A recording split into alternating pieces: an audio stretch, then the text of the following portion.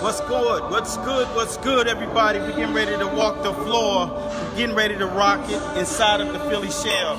All you guys know, we've been getting ready to release this Southpaw Philly shell status. Well, it's going down now. We're getting ready to walk the floor and show you how to execute rolling the hook right hand from the Southpaw stance and from the conventional Philly shell stance. So as we walk through, you will see as the guys are coming, you'll learn how to counter punch. And be sure to just keep watching. Stay nice and tucked. Bend at the knees. Once you're doing it, composure is everything when it comes down to the Philly shell.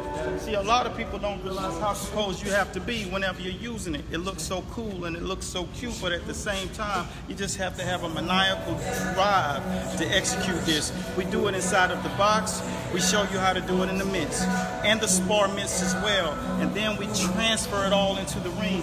So as you see what they're doing, they're getting used to being inside of the pocket, and where everything gets hotter than what it looks like when you're watching it on television.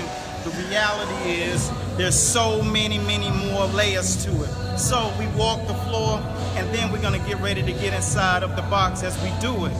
What is the box? It's the 4 bags that we trap each other in so you can get used to pressure. So one of the key things that made Floyd so good at it is that he took the opportunity to use it against much lesser fighters whenever they were sparring, so we can get the reps. Because when the punches come, they come a lot harder.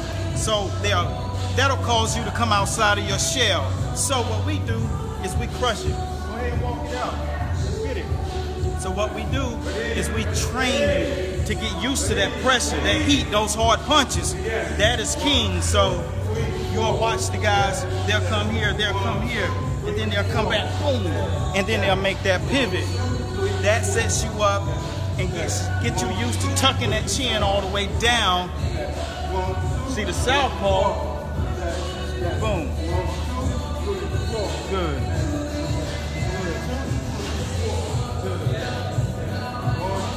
Right foot and southpaw. Now, the coaches are out there doing that. If you're doing it with the guys, it's a good way to get them that rhythm, that algorithm. But you must have consistent drills. Monday, Tuesday, today is Wednesday. So not only are we going to walk the floor, and then we're going to go into the box, then we're going to transfer it into ring simulation. 3 tiers of that, and then we're going to go into fight mode, which is tier 4. That's what we want you guys to learn. We have all of those things compiled inside of our Philly shell Southpaw tutorial. It's loaded with everything.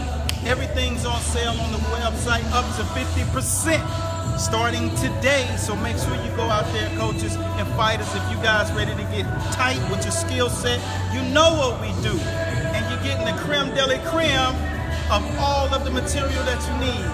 My name is Coach Eric A. Bradley, and I thank you guys for watching. Stay tuned, because we're about to give you some more of that funk from Master Boxing. Let's walk it out.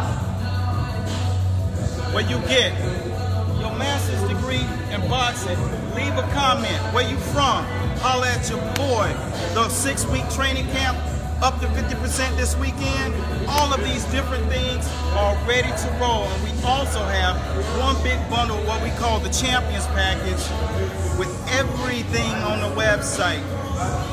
Now that's a Christmas present for you. We're getting ready to get out, walk this floor. Stay tuned for more. We out. Peace.